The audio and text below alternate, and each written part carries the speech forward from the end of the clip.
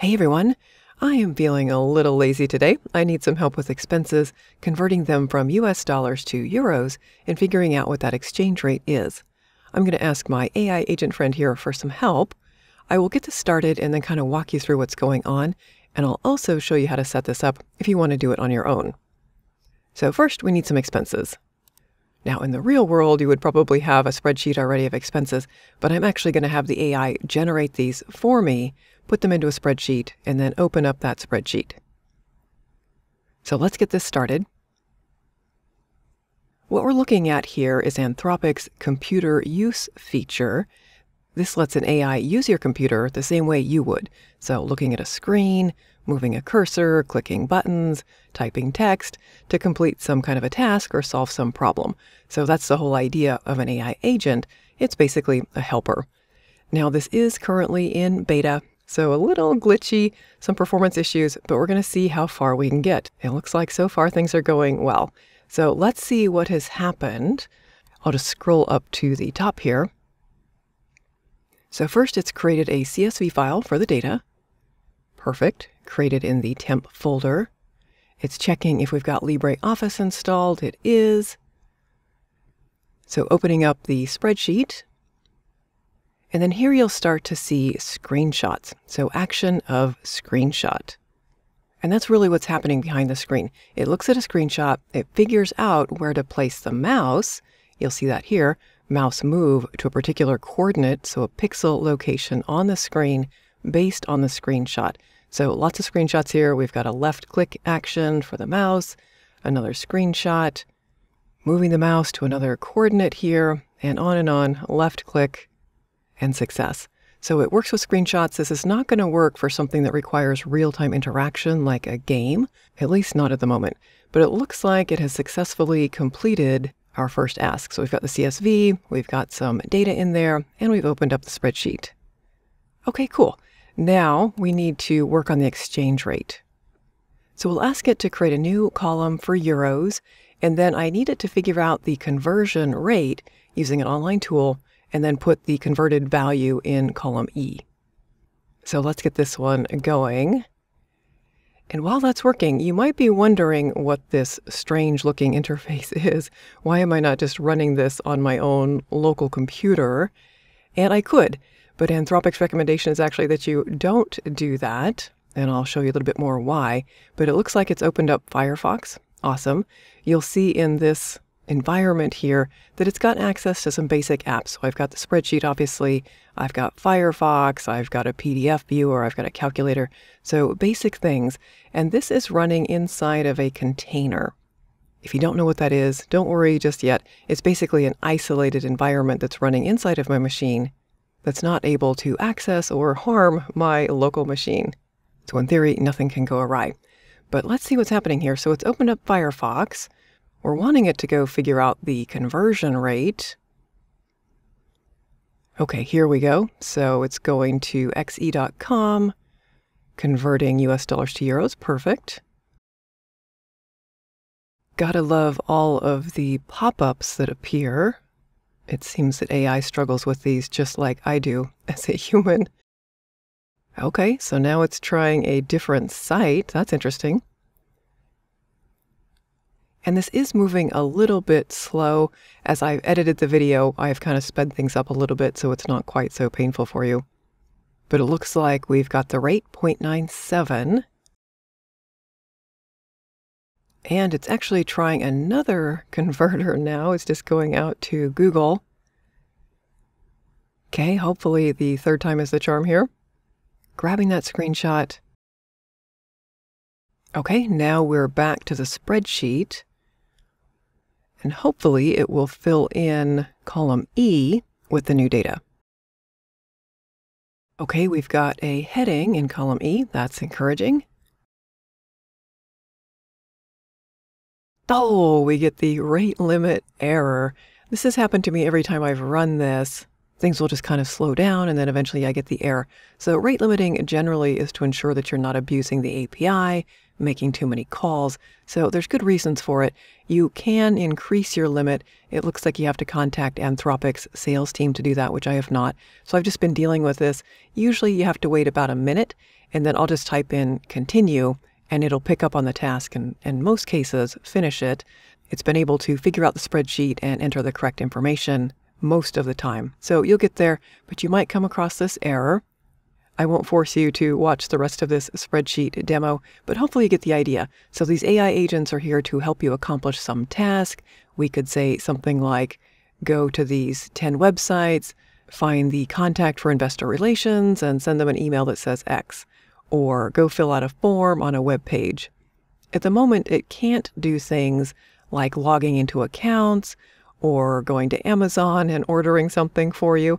So anything that requires login information or other sensitive or confidential information, it's just not going to do that for you. It's probably where we're heading, but not today. But if you want to play with this on your own, let me show you how to set it up. In the description below for this video, I've included a link to this GitHub repo for Anthropic Quickstarts. There's one here for Computer Use demo. And basically, you just need to follow these instructions. I'll kind of walk you through this. I would say this is a little bit more for the technically inclined who understand containers. At the moment, there's not just an easy interface with an easy button to start this agent. If you need some help with containers, check out the video linked above and below.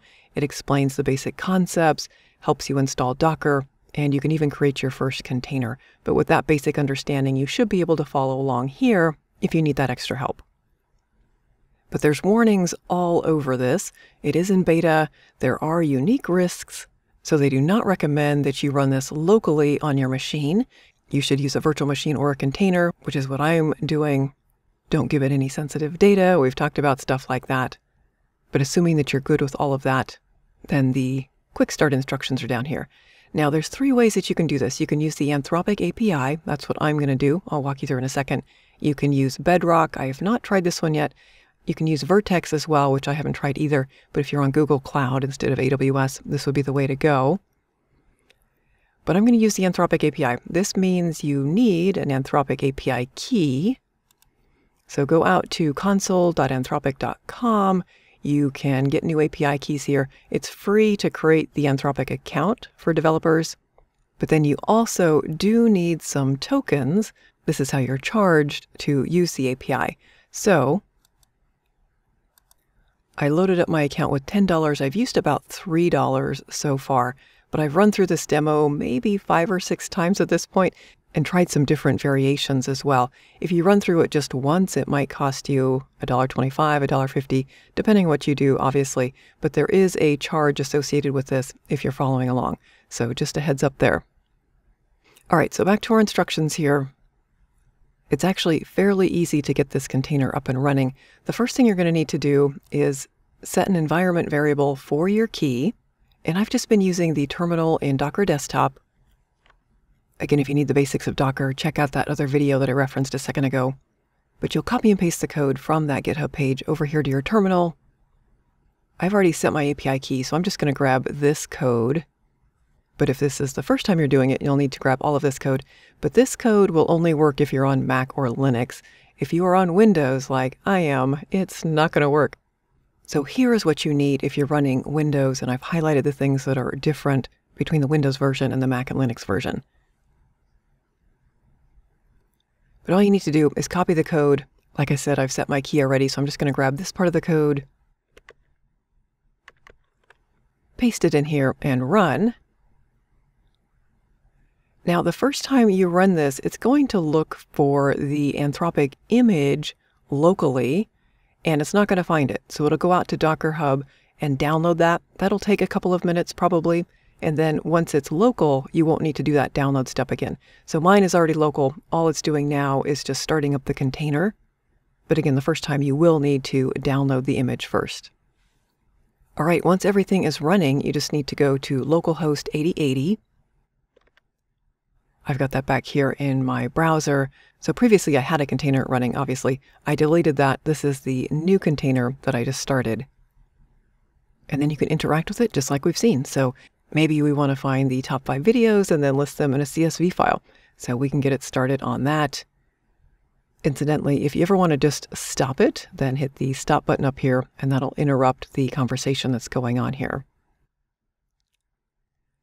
Okay, I'll just let that run. There's lots of other things you can try here.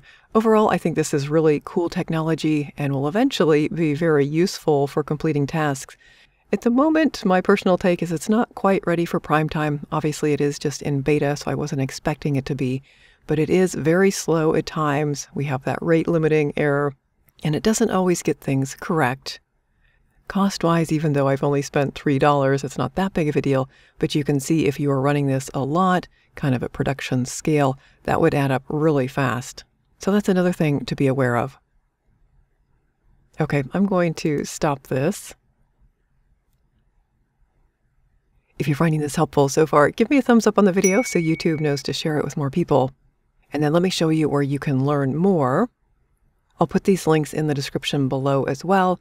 So out in the documentation on Anthropic, you can read more about this computer use feature, get some additional code, how it works, and so on. And then if you go dig around in the GitHub repo, you can actually see the code that's kind of driving the behavior, the actions that are available to the agent. So key, type, mouse move, left click, and so on, how it's getting the dimensions of your screen. So kind of what's going on behind the scenes. All right, that does it for the video. I would love to know what you think. Let me know in the comments below if this is something you would use, if this is something that kind of terrifies you, or somewhere in between. Also, if you like this kind of content, make sure you subscribe to the channel so you don't miss any future videos. Thanks so much for watching.